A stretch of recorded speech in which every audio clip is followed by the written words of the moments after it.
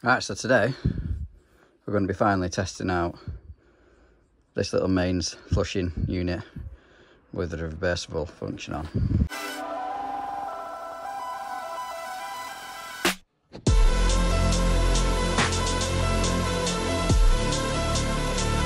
So a little bit of amendments I've had to make. I've made these to 22mm, 15mm speed fit reducers. They're just for the dump hoses then.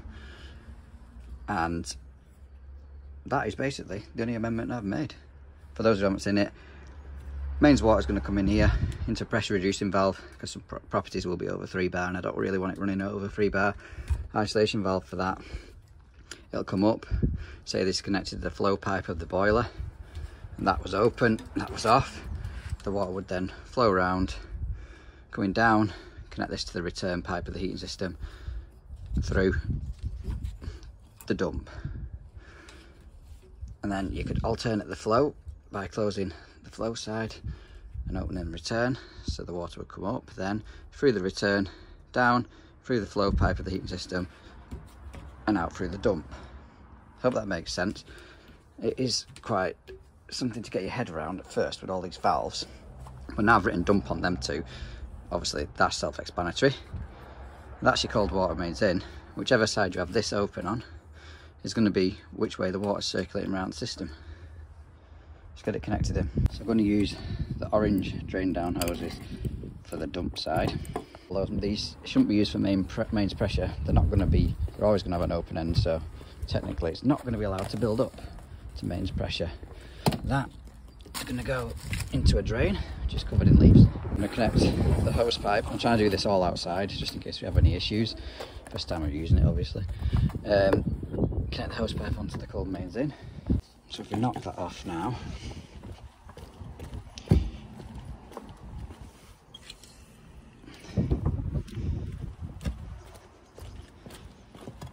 so you have a standing pressure of just over 3 bar. This might be set at 3.5. I need to reduce it down really. That's a decent pressure coming in. Obviously we'll be live.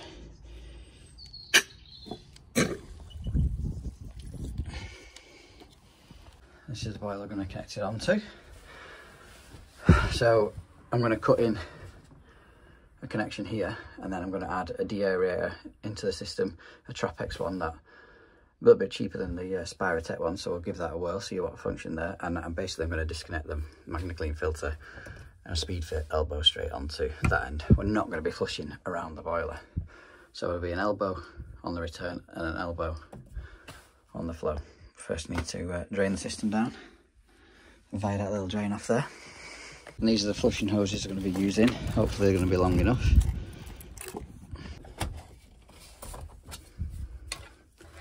I've put cleaner in this a week ago, so it's had some time to start breaking down any debris in the system before flushing it. It's not overly too bad as that.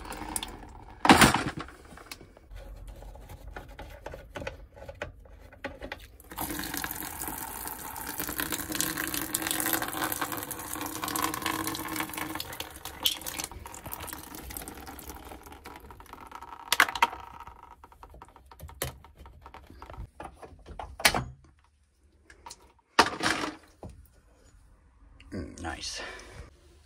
So that's one on.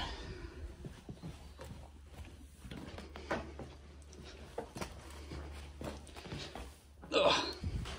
Everything's kinked up because I've not used the hose before.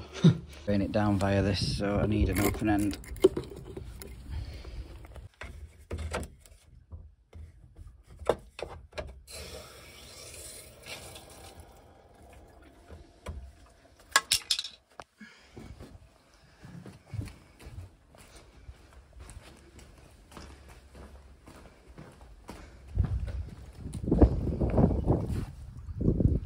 Pretty damn clear that, isn't it?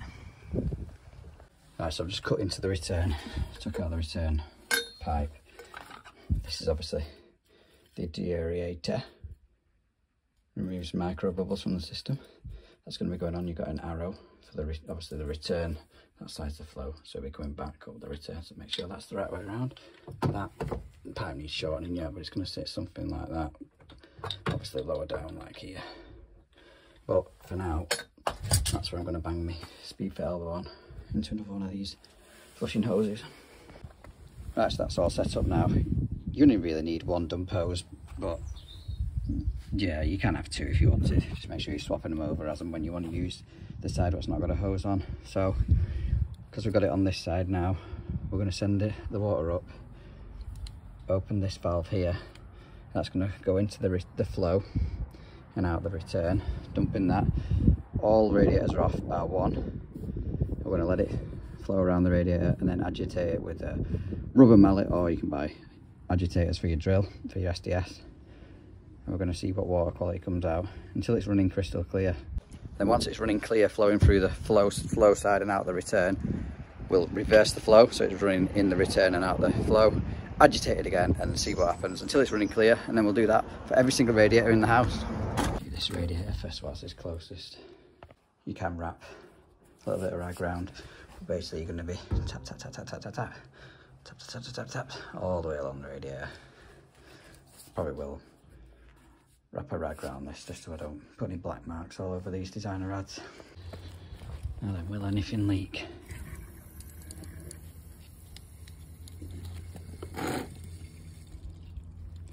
That should be now circulating around the system. Let's go and check inside.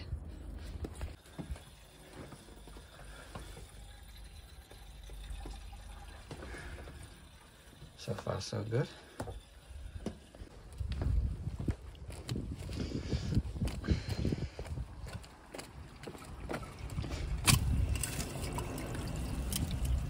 Put a magnet there just to see what it picks up.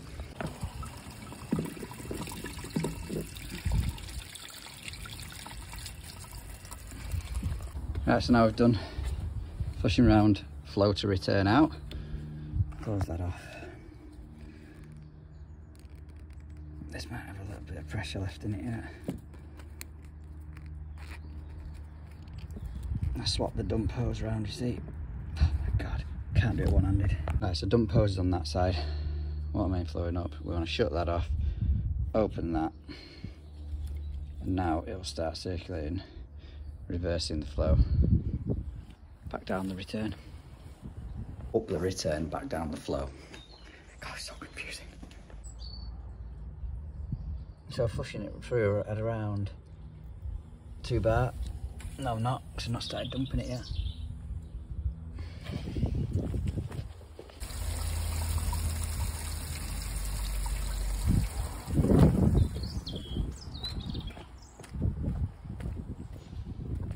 So the working pressure in this house is only just over a bar according to that. One eternity later. That's all back together now. I'll shove air back on.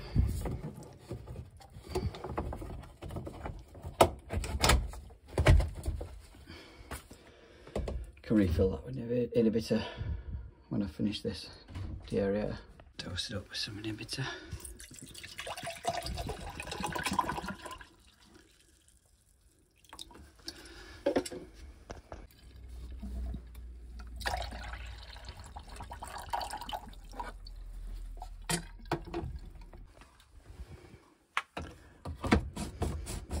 Just grease the O-ring up on that because you have a habit of weeping if you don't.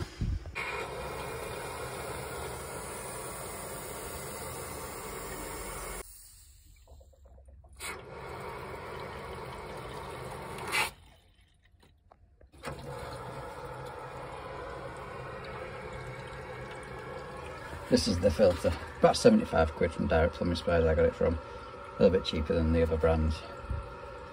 Like I say, it removes micro air bubbles out of the heating system, which obviously air causes corrosion, so it's a good little bit of kit to have on the system.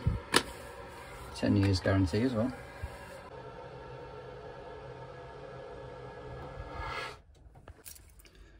Bleed this first.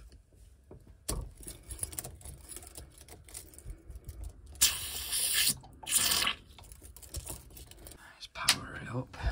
I've got a deaeration function on these back seats. Well, it's a main, but same difference, so we'll put it in de-air function first.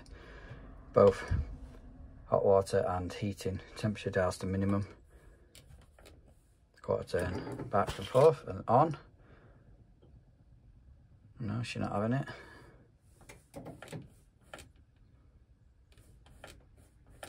There you go.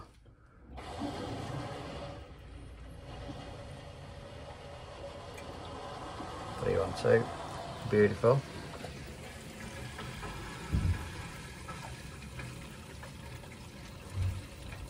This takes 10 minutes, I think it is. Between 8 and 10 minutes for this deaeration function to run through.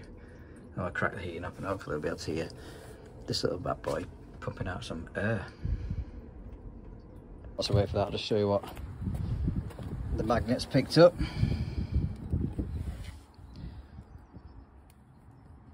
can see which side the hosepipe was it in. So that's pretty successful.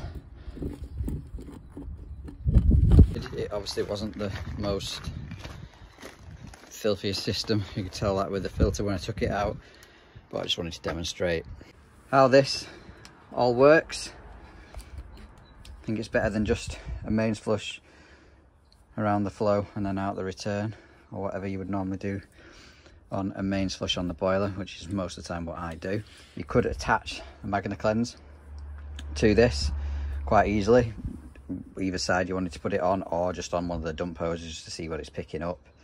That's another option. Might do that as a video in the future.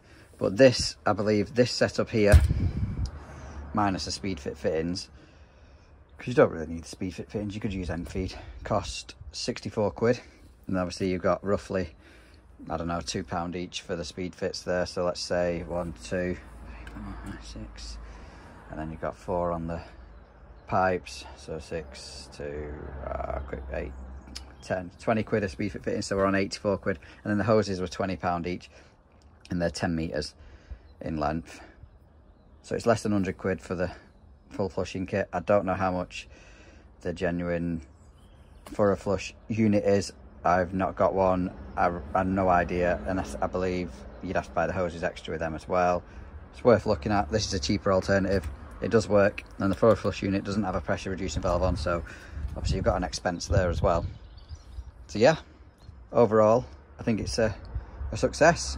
I hope it all made sense on what is what. It is easier to have it in front of you, and yeah, but it's not rocket science. Granted, the higher pressure system on the house, the higher water pressure flow rate, whereas on this one, on this property, it wasn't even a bar, so the more pressure you've got flying through, the better it's going to work. Right, now let's fire that up.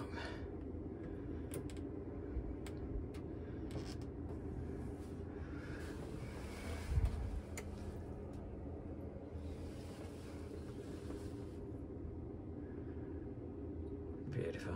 I did actually catch the deaerator releasing some air, but it's in portrait mode because I was filming this for short form as well, so I'll put that right at the end as well. But let me know your thoughts on this. Drop it down in the comments. Have you done something similar? Because obviously I'm not the first person to do this. I've seen it done before. Does it work?